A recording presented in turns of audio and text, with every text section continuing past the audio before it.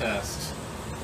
This is on the Home Depot HDX brand FPR 5 filter. So essentially it's a MERV 8 filter, and I've had it 2 months, and you know, you can see it's curving in a little bit, you know, but you know, the pressure drop's really not showing bad on it. So let's take a look at the gauge. 1.2, I saw it earlier at 1.3. That's about where this thing started at, so it's really not clogged up. It's not restricting the air. I'm just showing you the filter. I've taken it out of the unit, and you can see right here, like it's coming apart. You know, it's very flimsy.